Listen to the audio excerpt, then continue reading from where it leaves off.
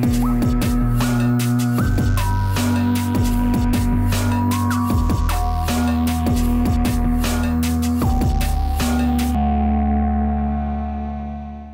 going on, guys? Welcome into another video from the Bulls and the Bears. Today is a midweek update video with the wheel strategy, and before it goes away, take a look at the account balance. We're at $27,000. All my positions have been doing excellent these past couple weeks, bringing the account value way up to $27,000. It might look like, there it goes. We're just below 27, but basically at $27,000, which is a big deal because that's basically the peak of my account. I was at it maybe a little bit higher than this, maybe like a few months ago for maybe a day or two, and then we came back down. I think it was after Bank of America earnings when it had a nice rally. So that was it. That was the last time I was there, and it's been downhill ever since. Now we're back at it, and it's actually presenting me with a bit of a confliction because I still have a very big unrealized loss with CVS. This average price right here of $79 per share, that's actually not correct, because Webull doesn't factor in all the covered calls that I've sold up to this point. So really my adjusted average is more like 77 bucks. And therefore my unrealized loss with CVS is more like 1,100 instead of 1,500. But nevertheless, I'm still down over $1,000 in CVS. I still have an unrealized loss of over 1,000. But at the same time, I'm happy with where my account value is. So I'm kind of contemplating the idea of just cleaning everything out. Dump CVS, take the loss, get rid of CHWY, get rid of Bank of America, all like right now. I could just close it all right now and be left with a clean slate and an account at $27,000, which is a pretty good number. So I'm pretty tempted to do that. But I'm reminded of my ZIM position that I had several months ago. It was kind of like my CVS now, where it was just selling off for months and I had a big unrealized loss. And at that time, I actually did the same thing. I had an unrealized loss with ZIM over $1,000, actually like 1,800 bucks or so. But my account value was at 25K because of all my other trades and selling puts and whatnot. My account was at 25K even with an unrealized loss of 1,800 bucks with ZIM. So at the time I decided, let's just dump ZIM. I'm happy with my account value being at 25K. Why not just get rid of everything and start fresh with an account at a good level? So I did that back then when I was at 25K several months ago, and I ended up regretting it because ZIM did end up coming back over the next couple months, and I would have recouped $1,800 in unrealized losses that I ended up realizing at that time. So had I just stuck with the position and kept it and whatnot, it would have recovered, and I would have gotten a lot more money back, and my account value would have ended up being in a much better spot a month or two later than it was after I dumped it. So although I'm happy with my account value, I'm not going to dump everything. I'm not going to close CVS because I don't think I need to. And I already went down that road and it didn't work out. So we're gonna stick to our guns here and just give it time, and hopefully we can recoup that loss, bring us up over 28,000 and go from there. That would be great. So that's what's going on here. Got a lot to talk about, but first, as always, we're going to talk about the economy and the S&P 500, see what's going on in the market today and this week. So here we have Market Watch, all the economic data for this week. It's only Wednesday. There hasn't been a ton of data. There's really nothing much this week in general. Monday we had S&P US Services PMI. We also had ISM Services, the ISM Services. Those came in over 50. So anything over 50 is expansionary, the way these are read. Anything over 50 is expansionary. Anything under 50 is contractionary. Contraction in the economy or an expansion in the economy, or in this case the services part of the economy. And it was just about over 50. I mean, 50.3 was the actual number versus a 52 estimate. So it came in below estimates, just about at 50, indicating that services are still growing, but by a very, very slow margin. So it seems like we're kind of, I mean, this is just a monthly data point, but it seems like we're starting to kind of slow down a little bit. But we'll see. The market didn't really react too much to either of these. Monday was an up day, so maybe it played a little bit of a role, but as we stand now, it doesn't seem to be anything meaningful. So we'll go to the S&P right here. Here's the daily chart, and we're having a bit of a red day. We were down 14 points, 0.3%. It's really nothing big. We're kind of just going sideways after a massive push up over 4,200. 3 days of pretty much going sideways. We did have a rally today and came pretty close to 4,300. That's a big deal because that's where we stalled out a couple days ago. Let's zoom out here. Trading view is very slow right now. I think I need a new computer. On Monday, we peaked out at about 4,300, which is reasonable. I mean, this has been a very big run. You can't expect it to just keep going without pulling back a little bit. So we got just about to 4,300, technically 4299.28. So we were like less than a point away from 4,300, but we didn't get it and we sold off pretty hard. Tuesday was flat. Today we rallied and got up to 4,300 again, except we didn't hit it. We got as high as, let's see here, I don't know, 42.98 it looks like. Nope, 42.99.19.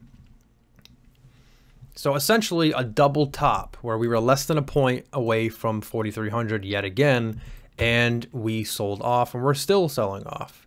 Down over 30 points from the high of day today and into the mid 4,200s. Nothing catastrophic in terms of the bullish picture for the S&P. I mean, we're just sitting up at this area, kind of forming a bit of a flag where you have this big run up as a pole, and then, you know, we're starting to flag a little bit right here. So we'll see if this is just a, you know, a little bit of a breather before we push even higher, or if we're just ultimately stalling out in this new supply zone, this resistance area around 4,300, and we start to normalize a little bit down to the low 4,200s. If I zoom out further, I did have an ascending triangle here drawn out. I adjusted it a little bit, and you can see if it's valid, we're actually holding the top bound as support now. So we're not going back into this triangle. We're actually being supported by the prior resistance of the triangle. So it'll be interesting to see if it continues to hold and then we push even higher. That'd be kind of nuts. I mean, we are almost overbought on the RSI. So I think it would be natural just to pull back a little bit. A meaningful pullback, though, would be below 4,200. If we sold off and got below 4,200, that would be pretty significant and telling, I guess, that maybe we're going to move a little bit lower than that. But I think anything above 4,200, we're still in the control of the bulls, really. I think the bulls are still in control as long as we're above 4,200. So that's the picture of the S&P, stalling out at a pretty clear and obvious area. I mean, no one should be surprised or disappointed. S&P has been pretty nice, really strong couple days, and now it's just taking a breather. So that's been very good for the market and my positions personally. So let's go to my positions, and we'll start with CVS. Look at this thing go. Is the bottom in now? Is the bottom officially in? It might be. We got as low as 66.34, and now we're over 71.50. We're over $71, almost at 72. This is insane. This is huge for me. It's about time CVS has shown some sign of life. Is this just a minor pop in an overall larger term downtrend? It's still possible. But I'm holding out hope that finally this price is starting to normalize, because at the end of the day, it's still a great company. I don't see the reason for it to sell off this much. $70 was a big resistance area for CVS. We were well, it was support at one point. Once we got through it, was resistance. Several days in a row, rejecting off it, we moved lower, and even on this day on the way up, we still rejected 70. But eventually, we did push through it. We held 70 as support right here, and now we're even higher. So that's excellent. I have a new level here indicated by this white horizontal line that I want to see this break through. That's kind of a result of this gap down right here when we gapped down from this candle to this candle, and we rejected off that level on this day too. So that's going to be a key level.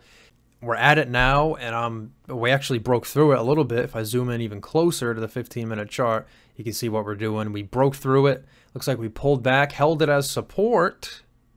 Okay, these are just 15-minute candles. Anything can happen, but right now it's holding as support. Let's see if this thing can push higher after that break and retest of that level. That would be massive for this name. Still not able to sell calls. My break-even's way up here. You can see it by the blue line. But we're only $5 away now, about $5.50, as opposed to $10, $11. So we've cut the distance almost in half, which is excellent. After a move like this, a pullback is in order. It would be healthy. Although I would hate to see it, because at this point I don't want to see any signs of a pullback, because any pullback we have is going to scare me into thinking that it's just going to come right back down. And if it does, my heart's going to be ripped out and replace the heart that's on the CVS logo. But if this thing can continue the rally and pretty much go straight up towards 77, I mean, I'm going to have a video celebration, a live stream celebration just for CVS alone. So that would be insane. We'll keep watching this one, but very, very good sign from this company finally. Now let's get into the other names where I have some calls sold, starting with Bank of America. Hello, this thing is going. It's going. I sold a call last week. I already talked about this. It was a 29 strike. I collected 20 cents for it. My break even on 200 shares is at 28.65. We're well above both. We're well above both. And at this point, given that it's Wednesday at almost 3:30, and therefore this day is almost done, we only have 2 days left, it's looking likely that I'm just going to get assigned on this covered call and be done with it. It's very possible, which is a little bit of a shame because I'm selling my shares at 29 after I bought them at 30. So I would be taking a loss on the shares and profiting only on the premium collected, which, I mean, it's still a profit, but not the most effective profit. Ideally, you'd like to make money on premium and the shares, but I'm just looking for opportunities to sell calls any chance I get, and that may mean selling a call below my original assignment price as long as it's above my break even. That's what happened here. I could have waited to try to sell a call at 30, but I would have needed this massive move in order to do so, because premiums are just so junk on this name. I was lucky to get good premium at 29 at the time.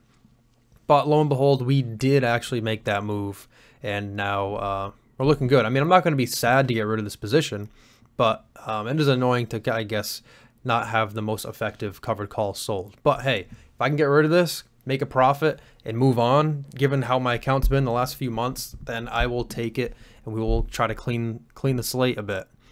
Same thing with CHWY. We'll go to CHWY now. A very ugly day today. Like I said, down almost 5% now, just about 5%. I have my 100 shares with a break even of 34.29. I have a covered call sold at 36. And it looked like this call was going to be assigned no problem, because yesterday we got as high as $39, way up here, $38.99 being technical. 39 bucks. My shares are down here at 34.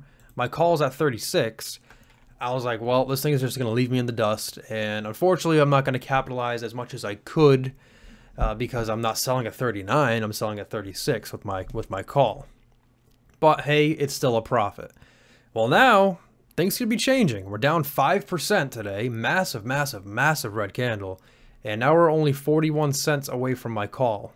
We have 2 days left. This thing could easily fall back down to 35s, 34s, and my call expire worthless.